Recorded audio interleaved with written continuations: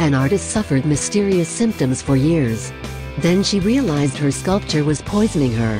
For 15 years, Gillian Genzer had been grinding up mussel shells to create a sculpture of Adam, the first man. She had no idea, though, that mussels can accumulate toxins.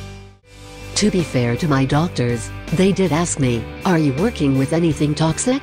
And I did say, no, I'm working with all natural materials, and we'd all move on," she said.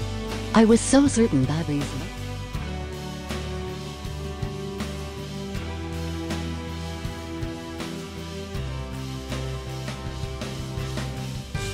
It wasn't until 2015 when Genzer first saw a specialist who tested her blood for heavy metals. The results were emphatic. She had high levels of arsenic and lead in her.